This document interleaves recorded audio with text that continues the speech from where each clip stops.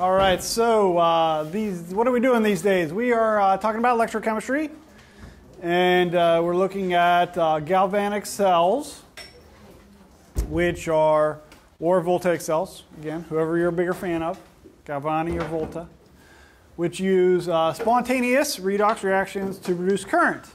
And one of the ways we measure how, or rather which way the reaction is going to go and produce that current is using the cell potential, or the voltage difference between the two half cells. We're going to compare everything to the standard hydrogen electrode, which is 0 volts. And then basically, if it's higher potential energy, higher cell potential, it's going to have a negative voltage. If it's lower potential energy, lower voltage cell potential, it will have a positive value. And of course, we've done that with lots and lots and lots of half reactions, and we get the values.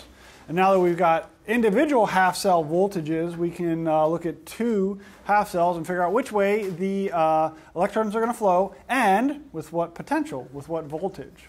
All right. So this table's written in order of, depending on how you look at it. If you're going up this group, it's the stronger oxidizing agent. And so oxidizing agent, agency reverses roles. So if you're an oxidizing agent, you would be reduced. If you're oxidizing something, you're being reduced. So what does that mean you're doing? You're gaining electrons, all right? And then as you go down the list, down this table, they're weaker oxidizing agents or stronger reducing agents. So if they're a reducing agent, they're being oxidized, they're losing electrons. They're better at giving away electrons. And that should make sense even with the chemistry we know. Just in a general chemistry class, we know enough to make sense of this, okay? So let's look at a couple examples. So sodium. Sodium's a good one. Sodium plus 1 electron produces sodium solid with a negative 2.71 cell potential value for volts. Okay? So does that make sense? So which is more stable? Sodium, the cation, or sodium, the atom? Which do you eat? Which do you need in your diet? You need sodium in your diet. What are you eating? Are you eating sodium, the cation, or sodium, the atom? The cation. You're eating the cation. Sodium, the cation that's already lost its electron. Sodium, the atom, is a very reactive metal that reacts violently with water. So it would taste like ouch. Okay? So you don't want to eat sodium. All right?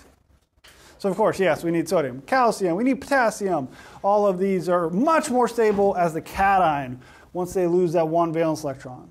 All right? At the other end of the table, fluorine or fluoride. Which one do you want to brush your teeth with? Fluorine gas or fluoride? Fluoride, yes. Fluoride is very good for your teeth. Fluorine gas is highly toxic. Wouldn't recommend doing that. Okay? Fluoride is very stable, so it wants to gain that electron. All right? So when you're looking at this table, basically what you can do is you can think about is electrons go this way.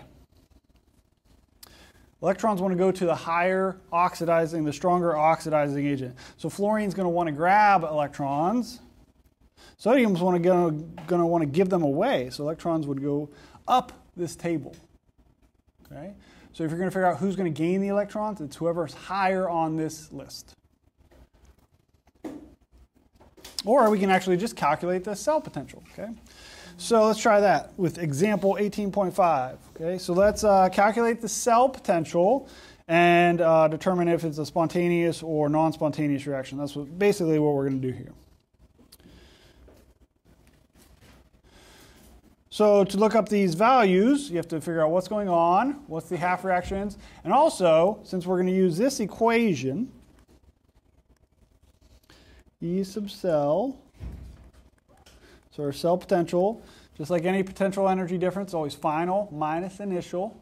Okay? They're going to the cathode. That's my final place for the electron minus the anode. Okay.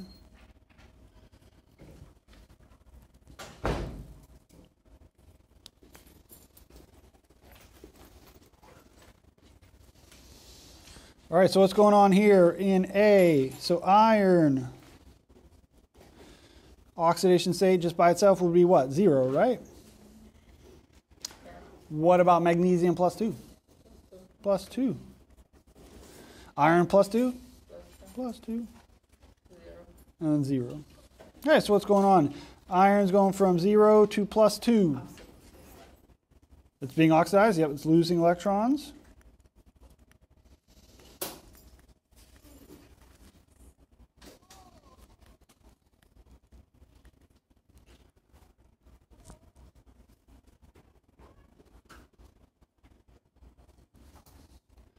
And then what's going on with, let's do magnesium in blue.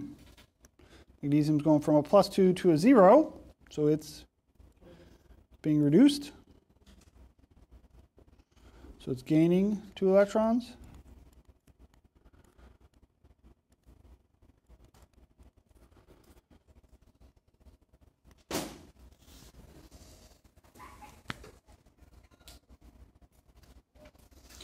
All right, so this was my reduction reaction.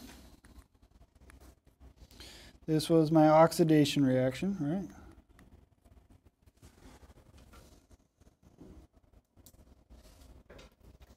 So now we just need to figure out which one's occurring at the cathode, which one's occurring at the anode. So where does oxidation happen? At the cathode. Okay. So cathode's where the electrons are going, right? They're going to go to the cathode. They're attracted to the positive charge, right? Not that there's a real positive charge, but that's how I think about it, okay?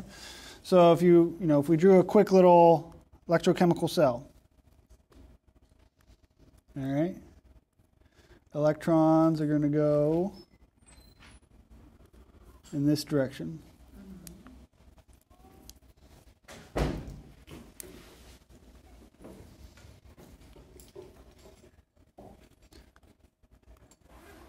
All right. So where are they going to go? They're going to the cathode.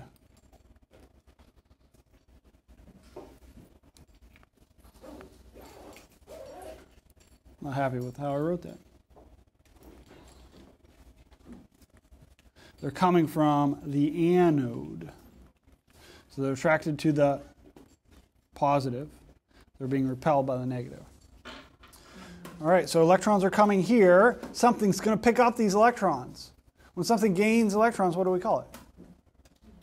Reduction. So reduction occurs at the cathode. Oxidation occurs at the anode.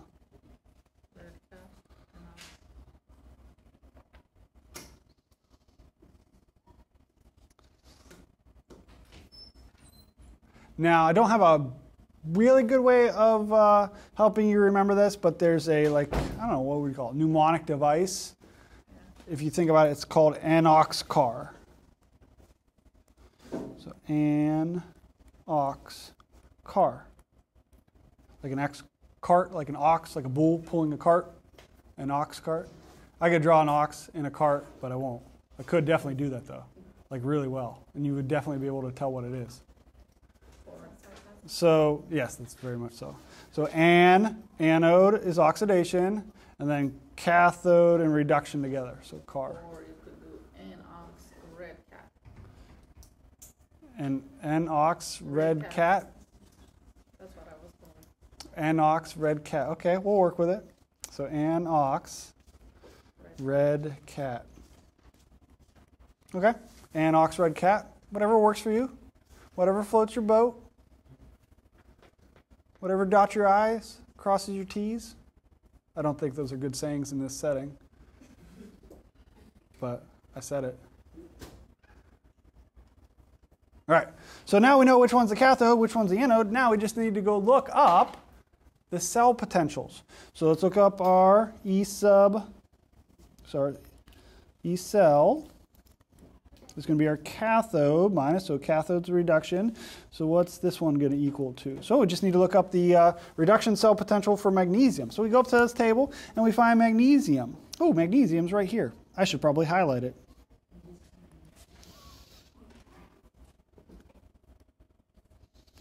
Negative 2.37.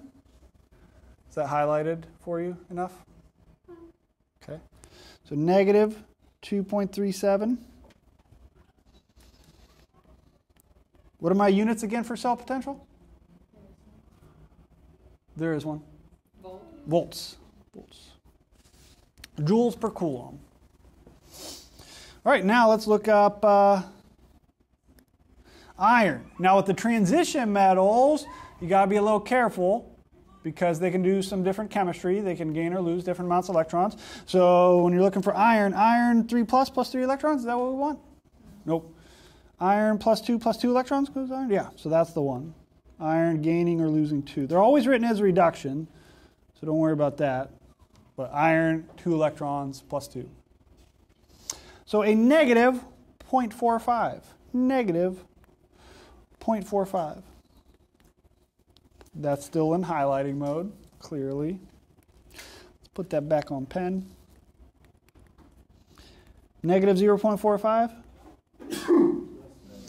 All right, so my cathode minus my anode, so that's going to be negative 2.37 volts minus a negative 0.45 volts.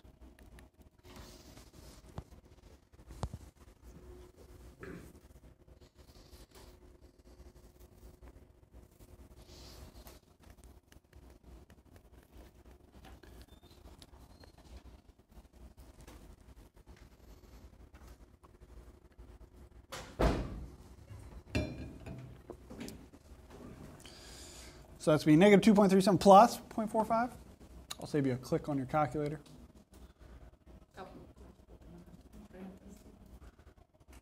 Yeah. Negative 1.92. Thank you.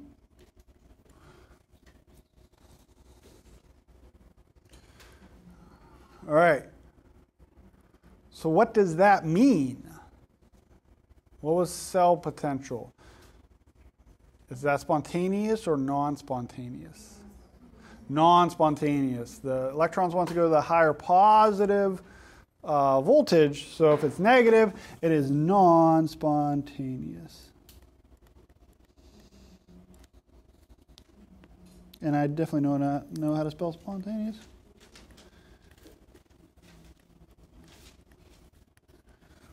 Okay, so guess what? What's that mean? Magnesium is not going to oxidize iron. But what it does mean is the other way around would be spontaneous. That's for redox reactions, it's pretty easy. The reverse is always going to be spontaneous. All right, so if you calculate it one way, it would flip them, cathode minus anode, flip the electrodes. It would give you positive 0.192, which you saw in the lab. All right, let's do that. Do B. That was so much fun. Everyone's had such a good time. Like 2 people even thought about high-fiving. I know you didn't like motion or move, but I could feel it. I could feel it. 2 people out there wanted to high five. All right. So iron is again going from 0 to plus 2. So I know that's going to be my oxidation half reaction. It's the same one. Same reaction, that is. Nope.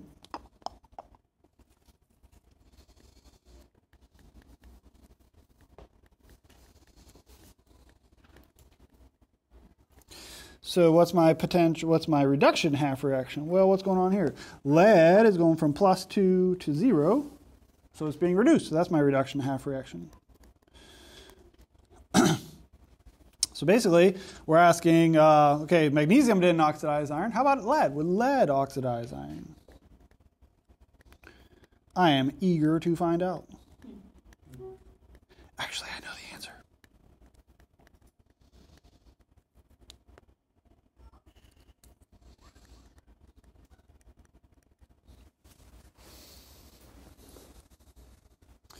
All right, so I already know my cell potential for iron, same one, so negative 0.45 volts.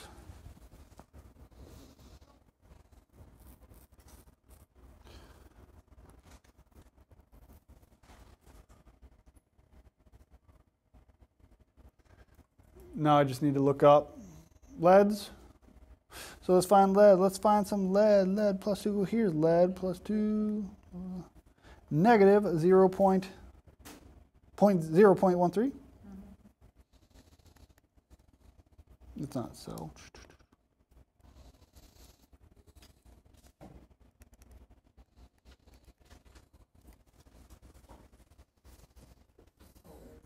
right? You say final minus initial. Final minus initial, cathode minus anode. However you want to do it. This time it's going to be 0, my reduction at the cathode, negative 0.13 volts minus a negative 0.45 volts.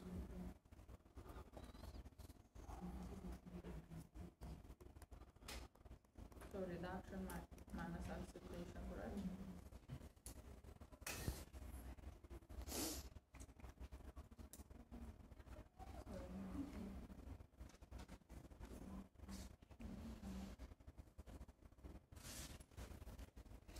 So what is negative 0.13 volts minus a negative 0.45 volts? 0.32 volts? Positive or negative? Positive?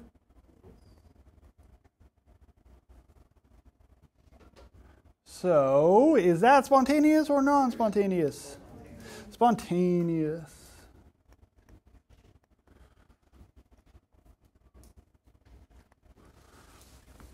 So lead would oxidize iron.